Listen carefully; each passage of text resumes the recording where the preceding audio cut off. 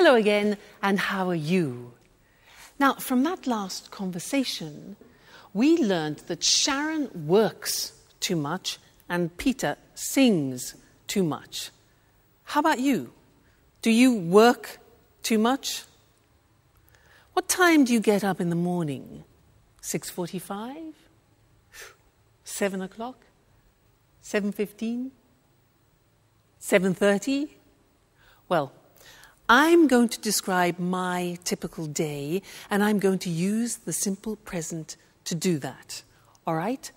Well, first, I wake up at 6:45, but I don't get up.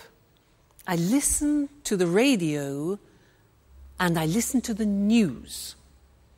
Then after I slowly get up, that's difficult, and I take a shower.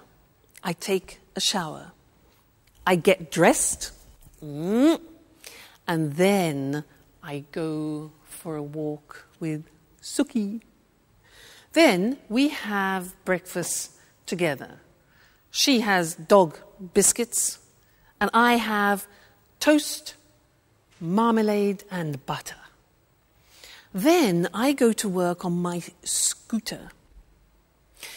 Now, my boyfriend has a different day because he goes to work at 8 o'clock at night. Remember, he's a jazz musician.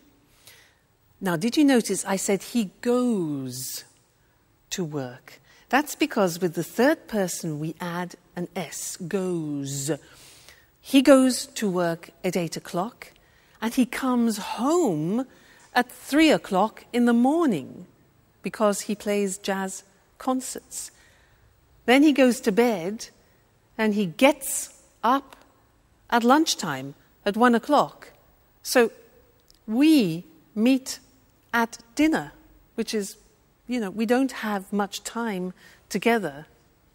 But that's life. Now that was the simple present tense, and now we're going to see that on the screen. Very, very important, this grammatical form.